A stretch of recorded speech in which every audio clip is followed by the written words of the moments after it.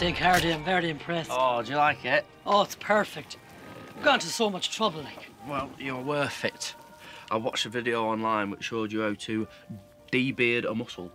Oh. You take hold of its beard and tug it firmly. Oh, is that right? You have to take charge of it, do you? Be firm and dominate. Pull its hair and show it who's the boss. Ignore it. There's Vinny, how did it... Well, turn the sound down at least.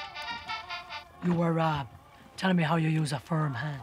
Oh, yeah. It took us ages to find the shots, right, because I didn't know what they were. But it turns out they're just like little onions. And the mussels I just got off John. John? We talked about John DeNose. That's right. He tried to sell me like a bag of mussels there like over a week ago. Yeah, that's right. Luckily you still had him. Were they the ones that were sitting on the dash of his transit van in a carrier bag? That's the one, yeah. Jesus, Cardi, they're fecking off, you mad bastard. You can't be eating shellfish that's been in a carrier bag, sat on the dash of a transit van for like a week. Like, I knew they were off. Ah, that'd be why they didn't open.